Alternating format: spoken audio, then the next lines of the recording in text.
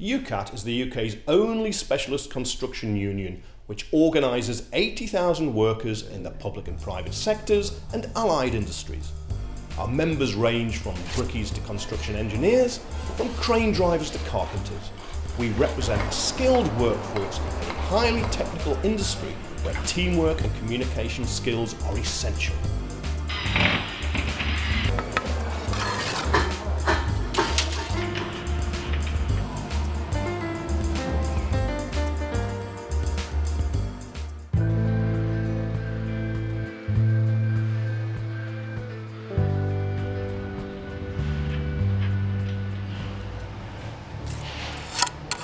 Construction workers basically make the country go along. They build the houses, they maintain them. The whole infrastructure of the whole country is built around construction workers. Without the construction industry, the country can't work. You need the construction industry because we need the offices, we need the housing. Everything in this country basically relies on construction. It's always been said that one job in construction creates 3 additional jobs within the economy, grows the economy, grows people's opportunities, gives apprenticeships out, and equally as importantly, if not more importantly, it puts people back in homes that they've not got. You take away construction, there's not much left of the fabric of society. It's everything. It should be classed as the most important industry in the country. If we go on the moon, the first people there will be construction workers to build the pods. But what I'm trying to say to you is, so the only thing they can do to us then is keep us fragmented so we can't organise. UCATT operates at all levels of the construction industry. It represents workers' interests at the highest level, including national health and safety forums, negotiating and skills bodies.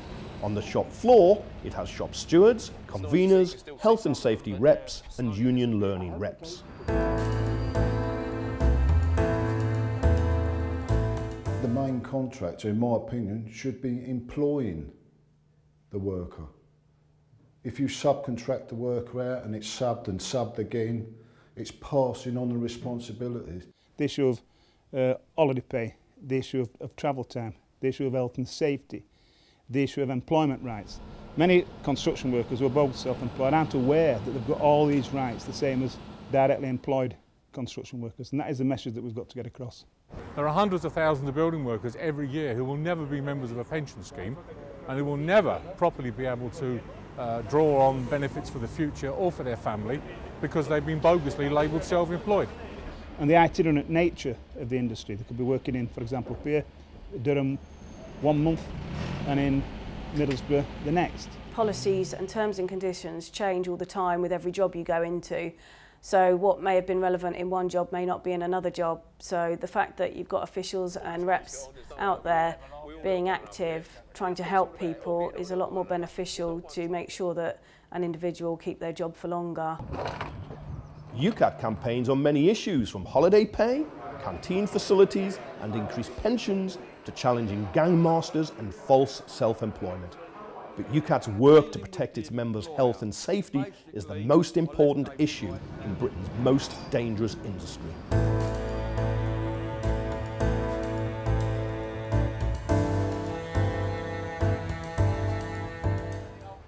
People are obviously under pressure to complete the job.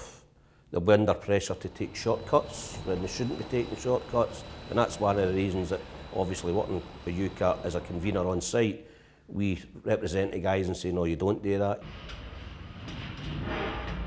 If a manager tells you or a supervisor tells you to do something that is unsafe, no matter how much pressure they put on you, there's always somebody there, and UCATT are a great example of that, to protect you. Everybody's trying to cut money. So therefore, if something needs scaffolding, but the company may believe they can do it off a ladder, they'll want you to do it off a ladder.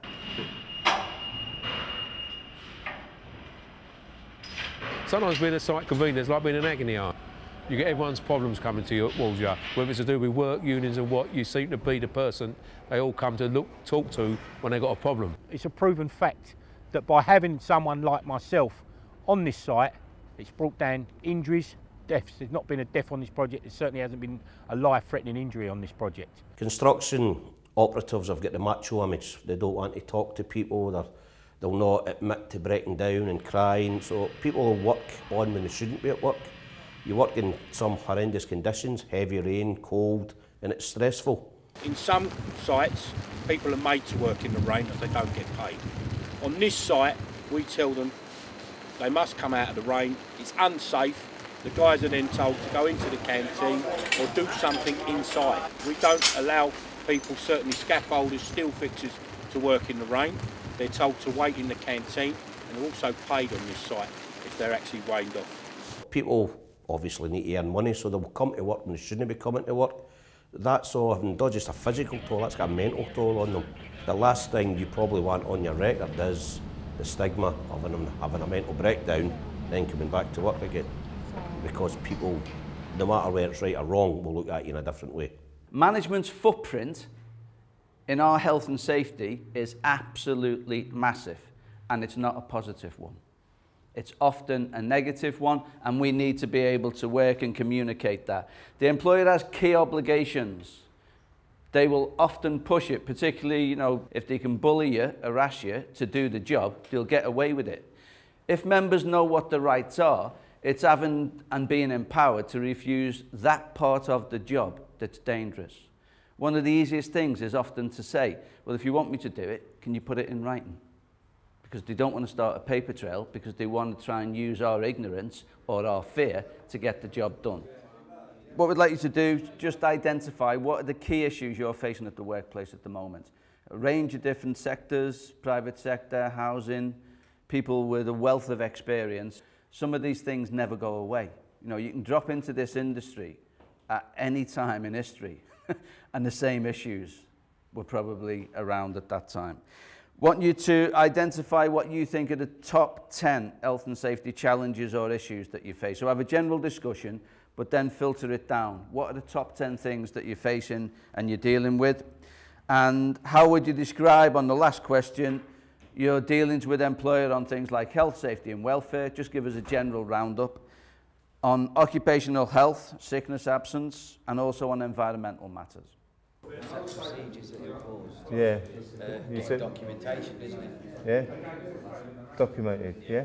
Yeah. You need access to all the documentation. And access, yeah. In the real world comes to mind, doesn't it? In the real world, people die. You know? Let's go to a world where people don't die and make that real. Anything else? Unfortunately, I was diagnosed as having pleural plaques recently. It's where the asbestos fibres break through the walls of the lungs, and the lungs try to protect themselves, and they calcify the actual fibres because they can't get rid of them. So they just calcify them, so the lungs become scarred. Some employees went to remove a ceiling, were notified that the ceiling was negative, that it didn't contain any asbestos. Actually then took down the ceiling, and then 2 days later on were notified by the employer, obviously, that the ceiling was actually positive, it did actually contain asbestos. That in that situation it was representing the members, making sure they notified their doctor, and then consulting with the employer so that it doesn't happen again. UCATT offers a free phone employment advice service for matters inside and outside the workplace. If members are wrongly dismissed, have problems with wages, or are injured at work, we employ specialist union lawyers to give free legal advice and representation. Much easier if you do what you can do to make sure that we have the evidence to win our cases.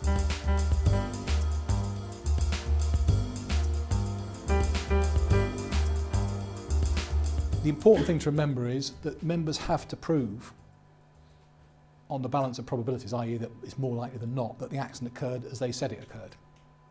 And so the onus is on us, not on the employer. We have to prove, the employer doesn't have to disprove. All the employer has to do is put up a defence. The problem from our point of view is we only get one bite of the cherry. We have to put forward a credible reason for why an accident occurred, usually supported by evidence, and usually with an argument as to why the employer was in the wrong. And this is the fourth occasion now in the last few weeks, few months, where there's been a death just in the London area alone.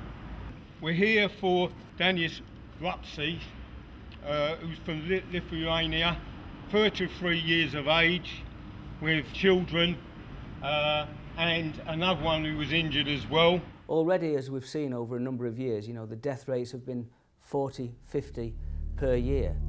And our view is, very, very sadly, that that is only going to increase with the 35% cuts in the Health and Safety Executive.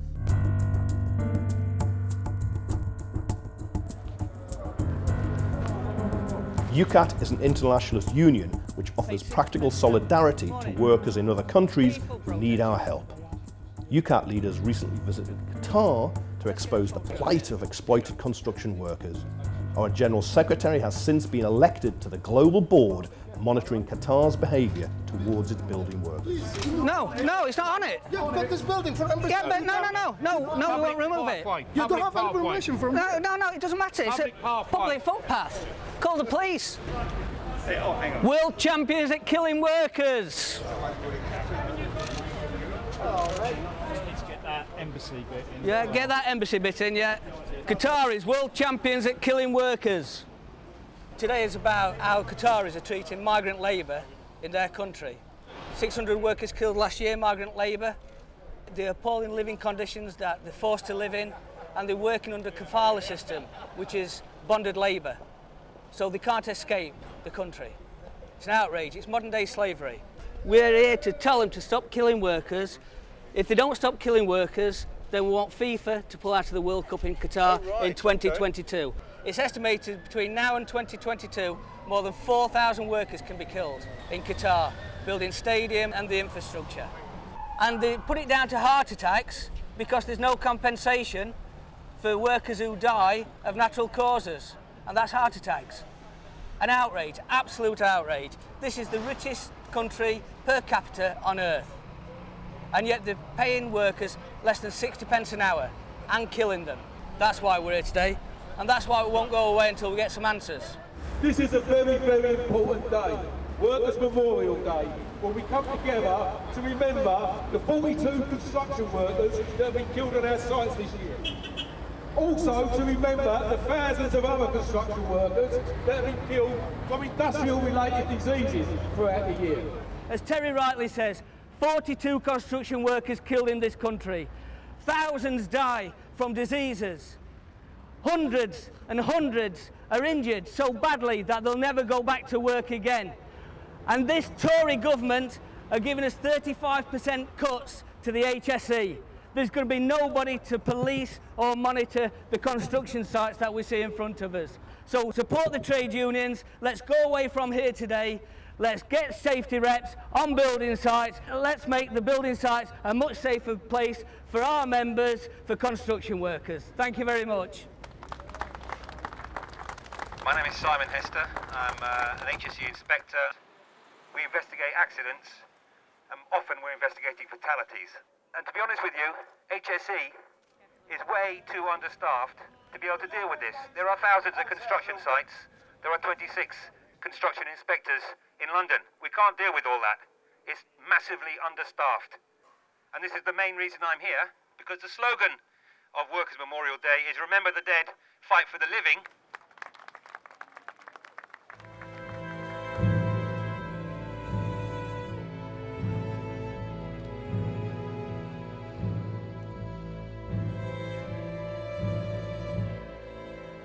UCATT is a democratic, member-led union. The General Secretary is elected every 5 years by the union's members. UCATT is divided into 9 regions, and the members in each region elect one person to sit on the union's lay executive council, which is responsible for the day-to-day running of the union, and the General Council, the union's appeals body. Every 2 years, UCATT holds a national delegate policy-making conference.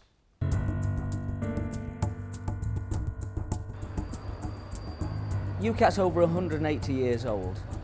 It's an amalgamation of craft unions, so we've got deep history that all of us should be very, very proud of.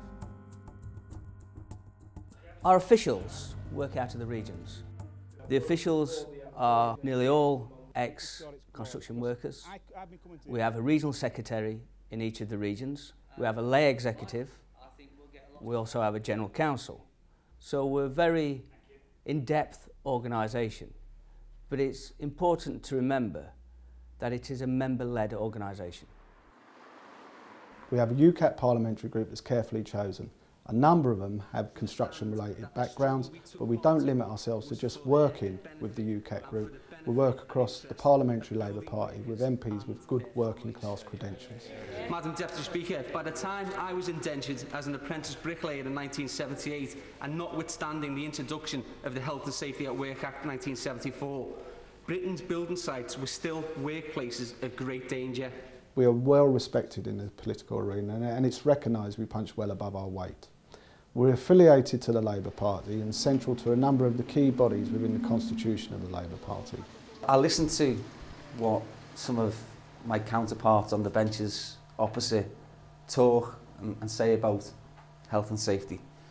And I think to myself, it's very unlikely that any of the Bullingdon boys' children are going to end up on Britain's building sites. My lad's an apprentice electrician and very proud that he's taken that up. It's a great trade, and he's doing his best at the moment in difficult circumstances. If you're Labour, then we want Labour councillors, we want Labour MPs, and we want Labour MEPs, right? And Labour people will do a better job than the other lot, whoever the other lot are, at every level. UCATT has political influence through MPs and MEPs who argue the union's case. We are affiliated to the Labour Party and have a seat on the party's National Executive Committee.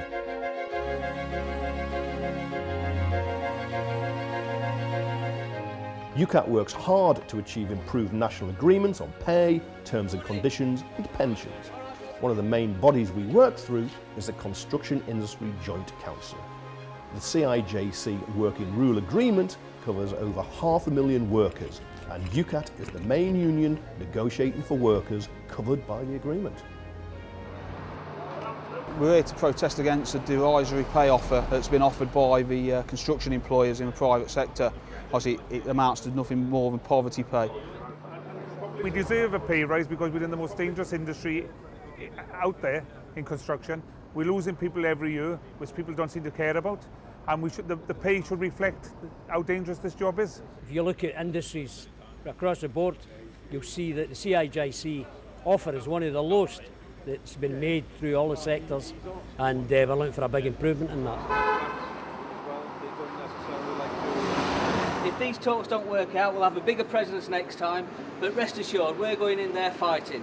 It's pay on the table what we need, and not poverty pay. Because construction workers, after 5 or 6 years of recession and seeing no increase in their wages, are just not prepared to accept such treatment any longer, and we'll be up for the fight when it comes.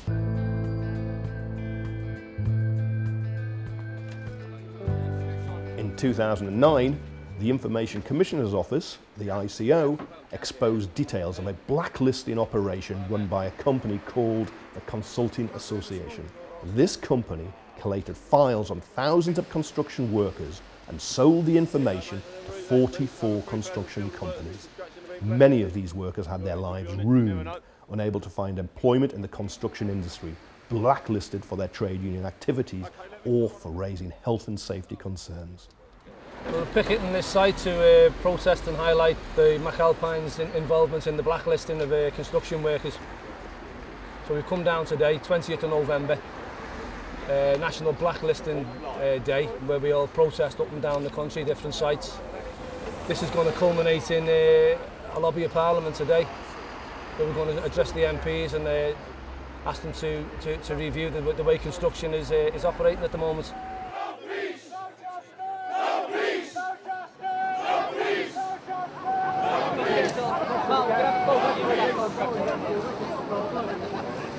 Okay, banners up. United will never be efficient. No justice. No peace. No justice. No peace. What do we want? Justice. What do we want? Okay.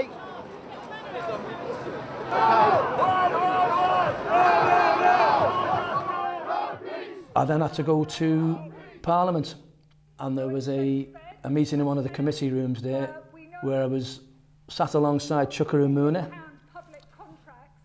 Steve Murphy, our General Secretary, Francis O'Grady of the TUC, and he suddenly realised that You're in an arena here where this is going somewhere. There's people here who can take this fight for you.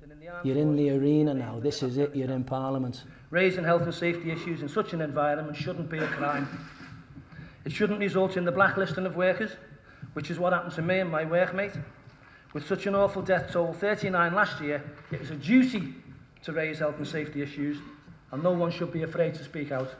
It's about the right to belong to a trade union. It's about the right to organise. It's about the right to represent fellow workers without fear of victimisation.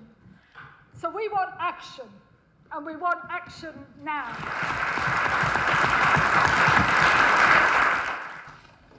And you know, I'm proud of my members who've been campaigning against blacklisting throughout the UK today. I also say that I'm delighted to announce that this week, we, UCATT, have commenced legal proceedings against the companies involved in blacklisting for misuse of private information and a breach of confidence.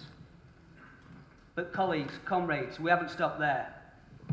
You all know the names of the rats who fed the information into the Consulting Association. They destroyed thousands of workers' lives.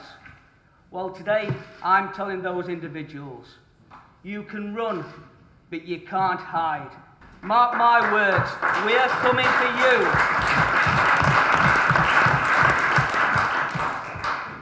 And it's absolutely essential that we have a public inquiry into blacklisting, and that public inquiry cannot come soon enough. Thank you.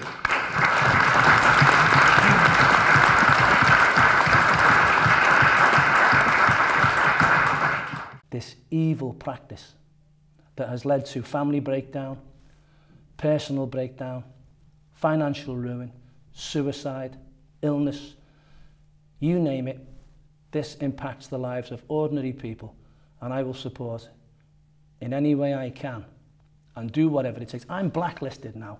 There's no more they can do to me. So wherever they raise their heads, they'll find me and my colleagues ready to challenge them and face them down. The Shrewsbury Pickets, again, another incredibly important event that took place when we, along with other trade union leaders, delivered a petition to number 10 Downing Street. Have you seen the Christmas cavalry? The reason behind the petition is because obviously the papers won't be released by the government of what actually happened during the strike and why the Shrewsbury Pickets were actually arrested and imprisoned.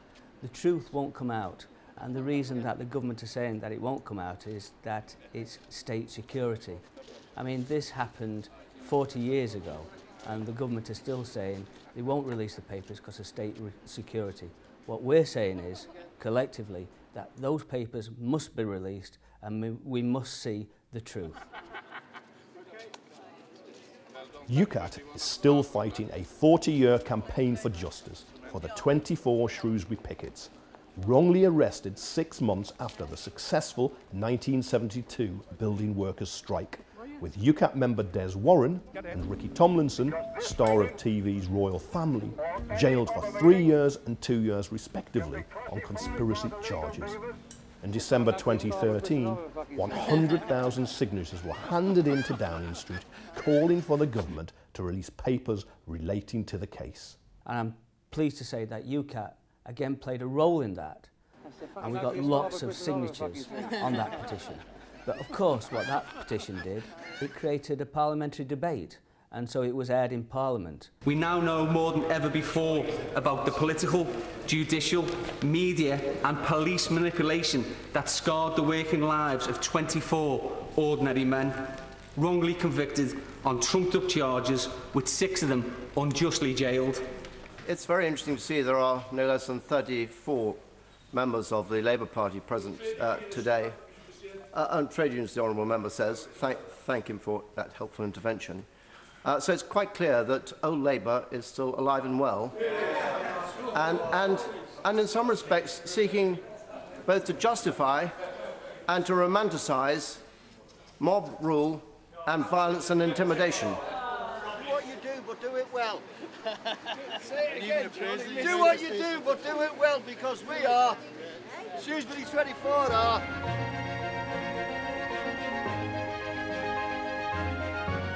We've got to start getting the youth of this country involved in it. paying them decent wages, let them know there's a future. We need, as a country in the construction industry, we need to push more and more companies to be taking on apprentices. There is a growing skills crisis in construction as a result of an ageing workforce and insufficient numbers of apprentices being trained. UCATT has a long history of promoting the use of high-quality apprenticeships and supporting apprentices in securing permanent employment. I go out in the vans, I've got a teacher with us all the time, he's a work ethic here, another joiner. So I go out on site with him and he teaches us how to do all the stuff. Because if you learn a trade then you can do anything really. My message to other apprentices would be to join UCATT. I think it's a good union that you should be a part of. I think it can help you out a lot if you're in trouble. I think it's fair to say that UCATT has always been seen as a male-dominated trades union. And I think it's incumbent on us to change that image. We just need a voice within this male-dominated workforce, and UCATT have been promoting, women joining for some time now.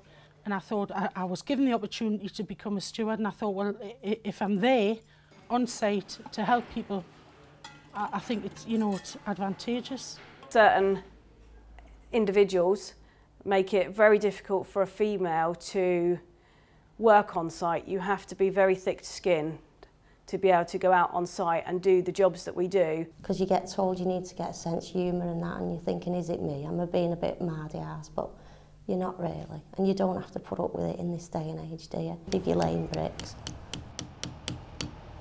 The male sometimes don't understand where a female might be coming from, and the female might need another female to talk to. So I feel it is very important and very vital, especially to UCATT, to pull in more females, especially in the roles of shop stewards.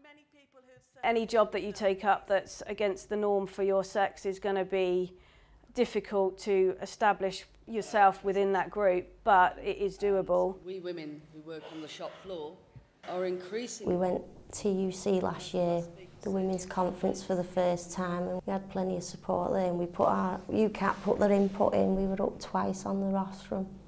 I'm a bricklayer working on the tools in my housing association. UCATT recently conducted a survey of our women members. 51% reported discrimination because of their gender. Women working in construction have an absolute right to be treated equally to their male colleagues, and both unions and employers need to work far harder to ensure that occurs.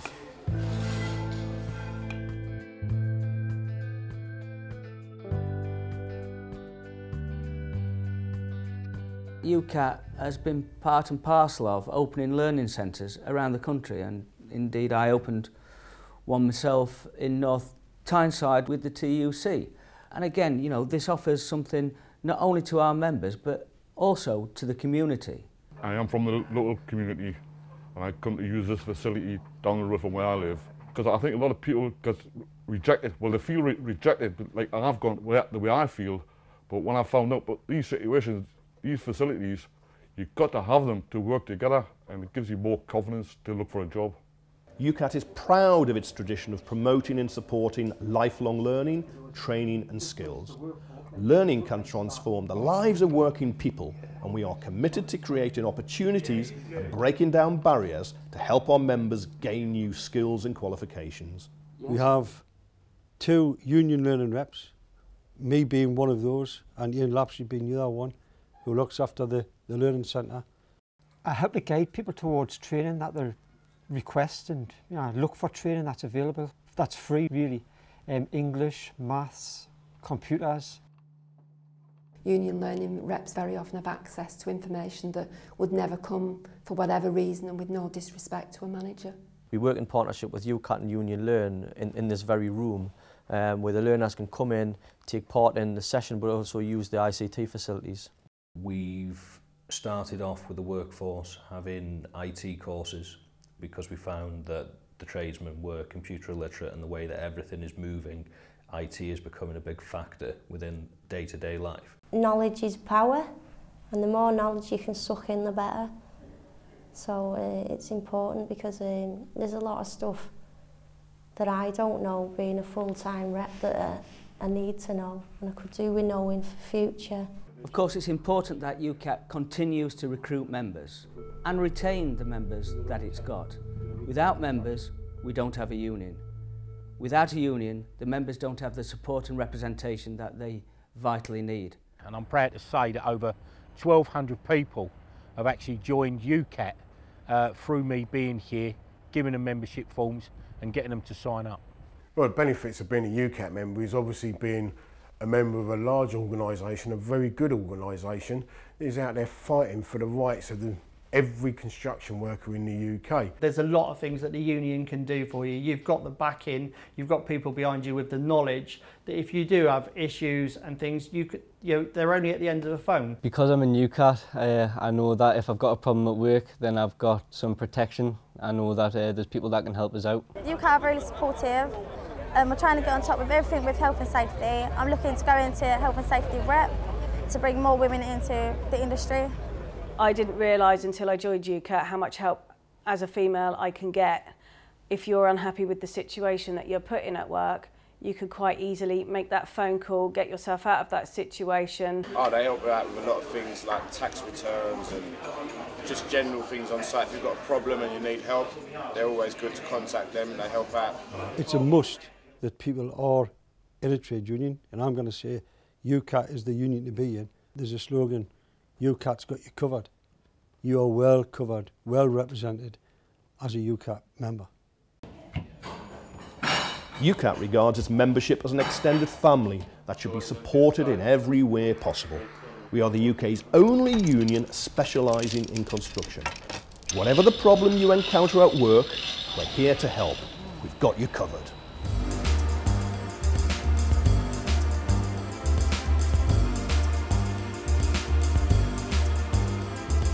UCATT is building the future of construction. Let's go forward in solidarity.